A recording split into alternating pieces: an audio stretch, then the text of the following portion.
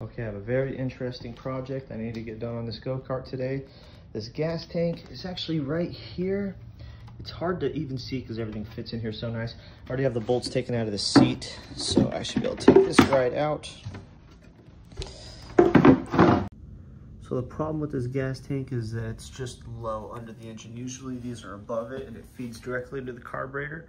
So I'm gonna make an external pressure tank somewhere that's just gonna feed air into what was the pressure relief valve and hopefully direct the gas upward. Okay, so this is the idea that I kind of had.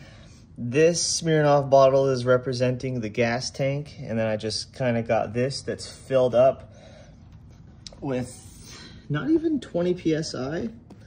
I put a gauge on it. So yeah, almost 20 PSI. There's not an incredible amount of pressure in there. And then this one is made really nicely. It's actually completely airtight. I have air in there. So that'll hold just fine. And yeah, it looks like there's like 18 pounds of pressure in there. Let's go ahead and see how she does. So,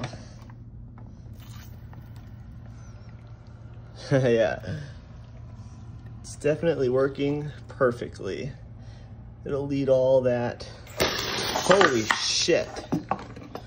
Oh man, yeah, that was a success. I think I'm probably gonna put the pressure tank probably alongside this air vent. Off of that, this is the air tank that I made. I'm only gonna need about 20 PSI. I put a tire stem on this side to fill it up with air and a tire stem on this side, and I took the thing out of the center. So it's just gonna be hooked straight up to this. And this carbon fiber gas tank sounds a little bit insane while pumping it up to like 30 PSI, but it should take it. The stuff's really strong. It's just known for sounding creaky. But all that pressure is just gonna lead that gas up to the carb. And that's the last thing I needed to do other than the clutch. All right, I have this capped and only pressurized to about 6 PSI.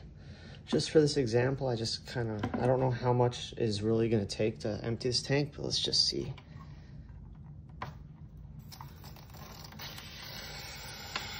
Oh shit.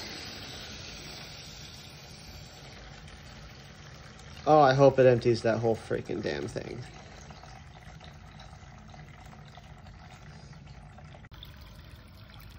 Damn, it's done. Oh yeah. Hell yeah. Did the whole thing.